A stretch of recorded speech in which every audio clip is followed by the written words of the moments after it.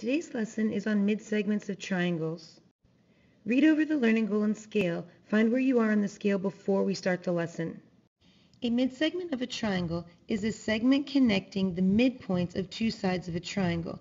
In the triangle midsegment theorem, if a segment joins the midpoints of two sides of a triangle, then the segment is parallel to the third side and is half as long. So since D is the midpoint of segment CA and E is the midpoint of segment CB, then side DE is parallel to side AB, and DE's length is half the length of segment AB's. In example 1, we will identify parallel segments. What are the three pairs of parallel segments in triangle DEF? Well, let's take a look at triangle DEF. I notice that point R is the midpoint of segment DE.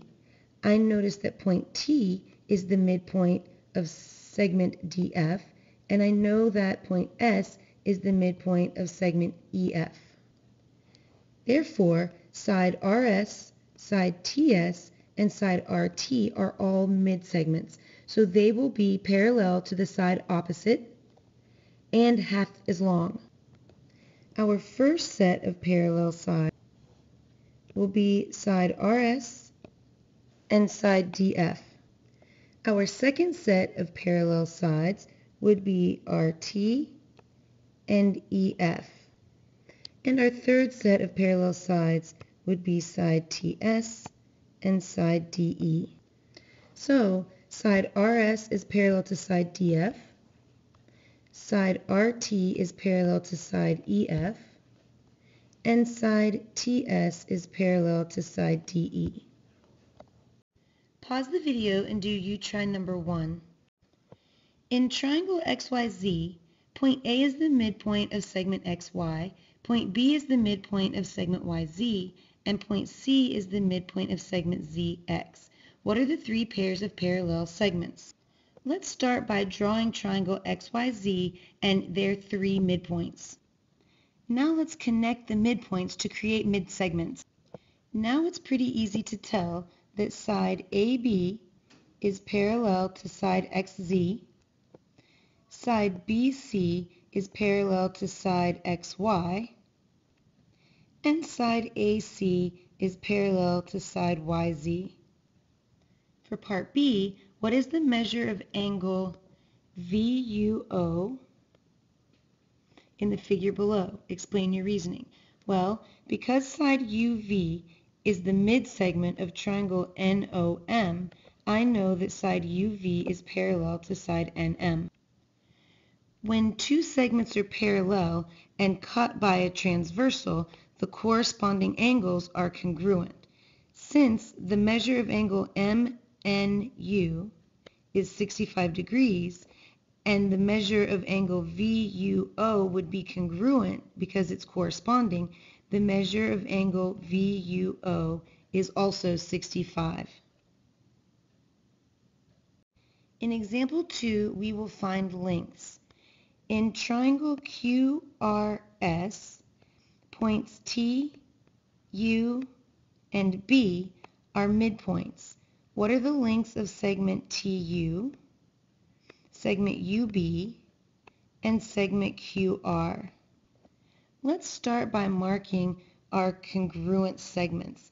Since T is the midpoint of segment QS, I know that QT is going to be congruent to segment ST. Since point U is the midpoint of segment QR, I know that segment QU will be congruent to segment RU. And since point B is the midpoint of segment SR, I know that segment SB is congruent to segment BR. Since we know that midsegments are half the length of the side they are parallel to, segment TU will equal 40 divided by 2, or half of 40. So the length of segment TU is 20.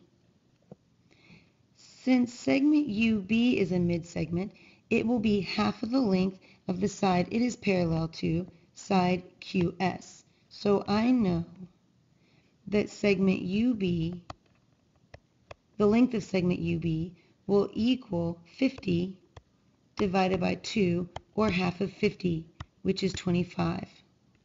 And finally, since TB is a midsegment, it is half of the length of the side it is parallel to, side QR. Since the length of segment TB is 30, 30 will equal half of segment QR. So to find what the length of segment QR is, just multiply both sides by 2. So the length of segment QR will equal 30 times 2, or 60. Pause the video and do you try number 2.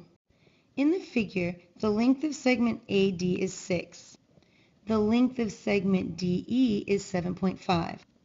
What are the lengths of segment DC, segment AC, segment EF, and segment AB? Since we can see that the length of segment DC is equal to the length of segment AD, segment DC's length is 6. Since segment AC is segment AD plus segment DC, I know that the length of segment AC is 6 plus 6, or 12. Since segment EF is parallel to segment AC and is a midsegment of triangle ABC, I know that it is half the length of segment AC. Since segment AC is 12 and segment EF is half of it, segment EF will be 6 units. And finally, the length of segment AB will be twice as long as the segment parallel to it, the midsegment DE, which is 7.5. So I know that segment AB's length is 2 times 7.5, or 15. In example 3, we will use a midsegment of a triangle. A geologist wants to determine the distance, AB, across a sinkhole. Choosing a point E outside the sinkhole, she finds the distance of segment AE and the distance of segment BE. She locates the midpoints C and D of segment AE and segment BE, and then measures the length of segment CD. We can now use that to find the distance across the sinkhole. Since we know the midsegment is half the distance or length of the side it is parallel to, we know that 46 will equal half of side AB. So 2 times 46 will equal the length of segment AB.